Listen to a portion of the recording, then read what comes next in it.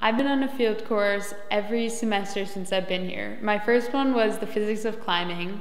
Then I went to Iceland, and following that, the Dominican Republic. And just this Sunday, I'll be going to Arizona. Each of those had a really specific focus.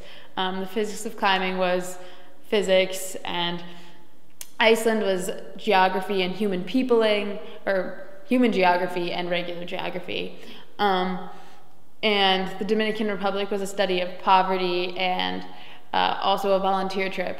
And Arizona will be looking at the life zones that are unique to Arizona. I feel like a lot of this information that we've gotten or that we've kind of come in contact with, I would almost say, is just really applicable. Like, you walk into a class, and for example, I took a geology course over the summer, and I was like, I've seen this glacier in Iceland, and when they said moraine, I had an immediate image of what that meant.